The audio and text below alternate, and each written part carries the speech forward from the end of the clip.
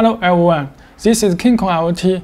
In this video, I will tell you how to integrate our KC868-COL logical controller to your home assistant because this logical controller not only can automatically control the output with the input point, it also can read many sensor states such as the analog sensor and the digital sensor and the temperature sensor.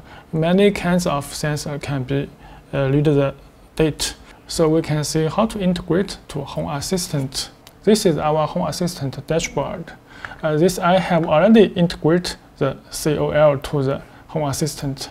You can see this is 16-channel analog input, and this is digital input for 16-channel. And also you can display the temperature, 5-channel temperature. I just only put one temperature. You just can put many channels according to you decide. So firstly, what is the KC868-COL logical controller? This is KC868-COL. You can see this is the temperature sensor input, and this IS232 point connect with the relay board, and also can connect with other switch terminal board. And this is for the sensor input, many channels. This is analog for 16 channel, and this is digital input for 16 channel. So 16, 16, and the 5 channel of temperature. The total can connect with 37 channel sensor. So I think it's enough for your home automation to use. And what sensor can be used? I have taken some example. This is a water level sensor. This can put the water tank, and when the water level high, and the output signal will be on and close signal. So this is for detect the water level. This is for gas sensor. Also output digital signal. This is for smoking sensor. Also for digital input, detect smoke. And this is for door sensor. It's magnetic. So you can install this on the window, on the door. Detect the door is open or closed. And this is soil temperature and humidity sensor. It's used for agriculture. You can detect the soil, the temperature, and the humidity. And this you can see is CO2 gas sensor. You can detect CO2 gas. This also is analog output signal, just like the humidity and the temperature. And this is light sensor. It can detect the light, the sunshine, also for the agriculture. This output analog signal. And you can see this. This is our water level. The different from the water level sensor for the digital, just this sensor can detect the value of the water level.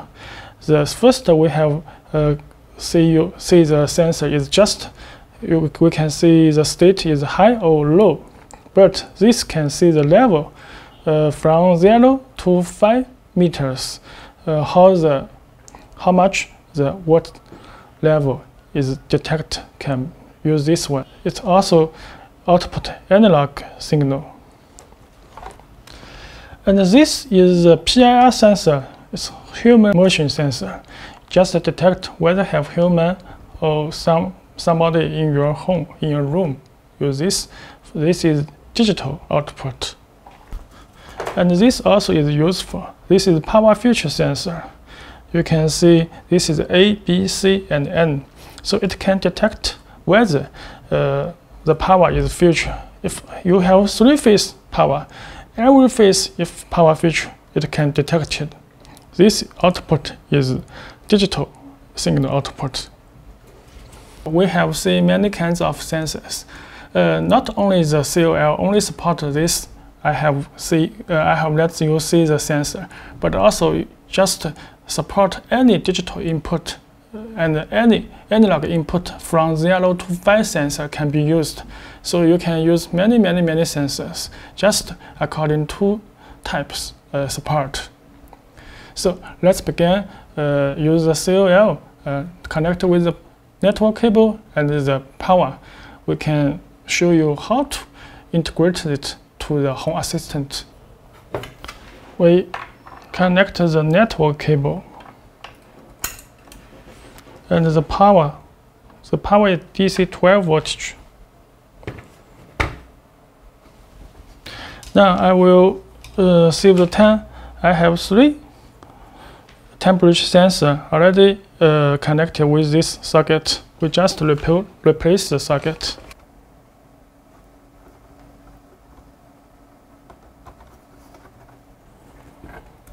Okay. I also use a line connect with this point. This point is analog input. This point.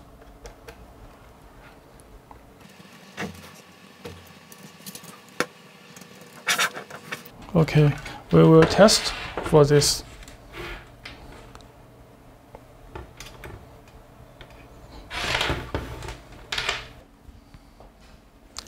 Now we power on. Okay, the hardware is ready. Now we will use the Home Assistant. Because I integrate the COL to the Home Assistant is by the Node-RED.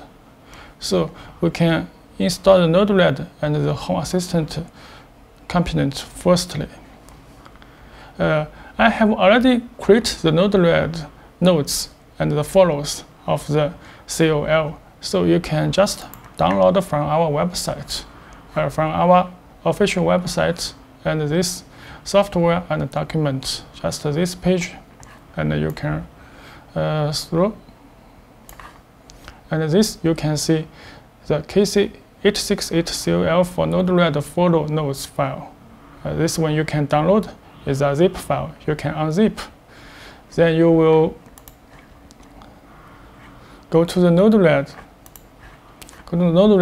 And use the import to from the nodes you have downloaded. When you import the nodes, all these blue nodes will not exist because this is I have added the entity ID, just this node to the exist follow. You can see this video on the YouTube. This is a home automation DIY by Node-RED. I have taken a video list. You can see the file. This number 5 is how to use the sensor for the COL to monitor the device. So it's very detailed, and I have already explained the how to work and why setting for this. And this is the Node-RED. Already can have the web interface to show you all this temperature sensor and the COL state.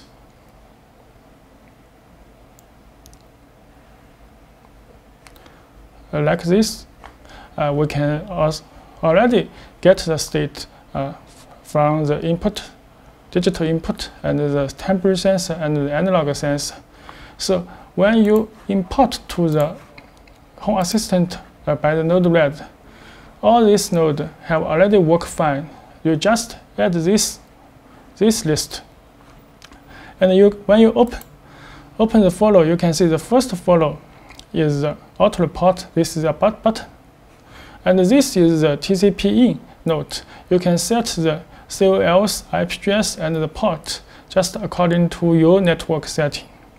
And this wall switch and the Google Home is our before video have created. You not need to see. That is for wall switch and the Google Home speak to control our relay box. And the second is the input state, the node. And just add this at later. Later I will tell you how to setting. And this analog also have this diagram. And this node before is connect to this yellow one directly, I have added this node for Home Assistant, and this is temperature. This is temperature sensor. Also, is I added. This is the power meter. You cannot need to use. I have go on with the development. So you can see the input state, analog value, and the temperature. When you add the entity ID for the digital input, you just set the server is Home Assistant, and the type is binary sense, because the digital input only have 0 or 1, 2 state, so it's binary sense. And this is the name. I have named in input 1. You can change any you wanted. This name, just this name. So you can change it to any input, such as door sensor, PIR sensor, or other sensor state, just according to you. And this is icon. If you use default, you not need to add the icon. And the digital input is very easy. Just copy this node from this entity ID and all connect with the LAN. Just every node changes the name, a different name. You can see the different device. And the analog, just add the entity ID. You can double click. Also, the server is Home Assistant, and the type I choose sensor, not the binary sensor. This is the sensor, and the name I have named analog 1. This analog 1 name just is this one, and this is the unit. The voltage analog is from 0 to 5 voltage. So I have used that V. If you have connect with a water level sensor, you can use the unit for meter. Or if you have a pressure sensor, you can use the unit for Pascal. Just according to your sensor detect which signal type. Okay, you just add all these sensors in the same way. The next is the temperature. The temperature, I have created 5 temperature entity ID on this, and double click. You can see this server is Home Assistant, type is sensor, and its name is temperature 1. COL temperature 1, just this one, temperature 1. And also, I not change the icon, and the unit is this unit. Also, you can change if you want to use F, you can change. So, all this you have added because I ordered to save the time, so I have already added these nodes already. When you just added, you can deploy.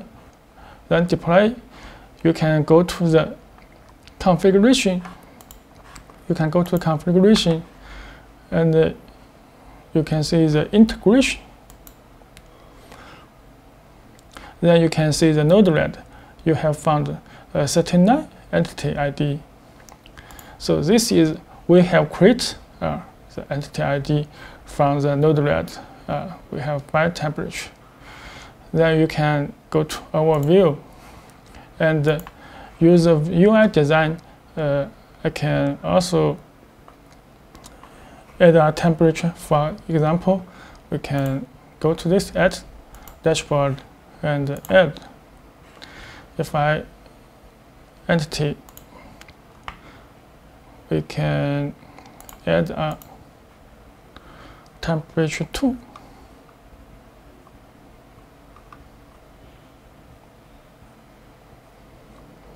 This is temperature 2, and this is real state save. Now you can see the temperature 2 is this. So let's test the value changed. We can use iPad to test the temperature. When I hand with the temperature, you can see this is begin up.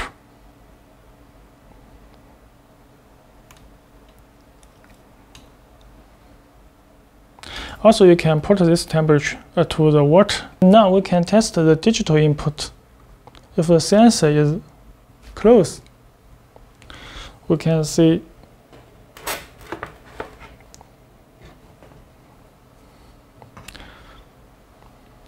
this digital input 1.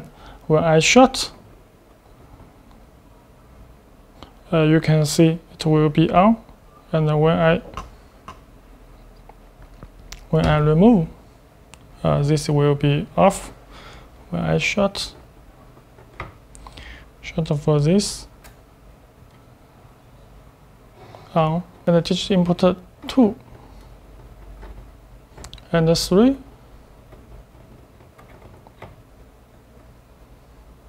and 4. So this can be changed. And now we can test the analog. This is analog input 1. You can connect with your, such as water level and other analog sensor. If I connect with a 3 voltage,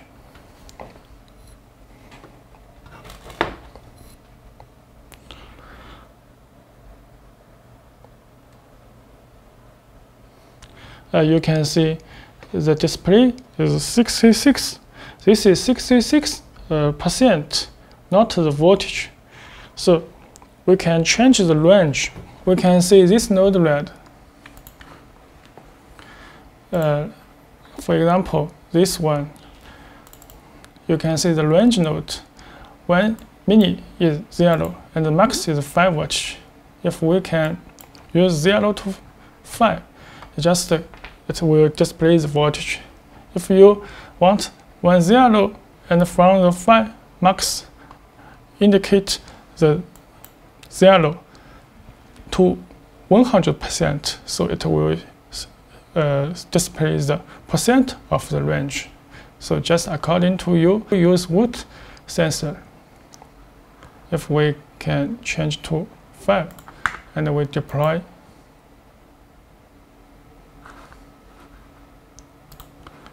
then we can test again.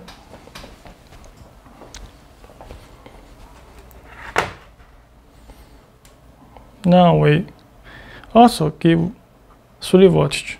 You can see the analog one is 3. I remove the hand is 0. If I connect with a 5 voltage, this is 5 voltage, so the analog is displayed 5 voltage. So just you can connect any analog from 0 to 5 sensor. You can detect, and you also can change the name and the range and the unit. So at this time, you have list all your digital input and the analog input and the temperature sensor to your home assistant. You can see this real state of the value, and also you can use a triangle for things for automation in home assistant, such as sound relay on and sound relay off. Or you can triangle for send notification, send email, or send other message to your user mobile phone. This just according to the home assistant. So it's very interesting. Thanks for watching.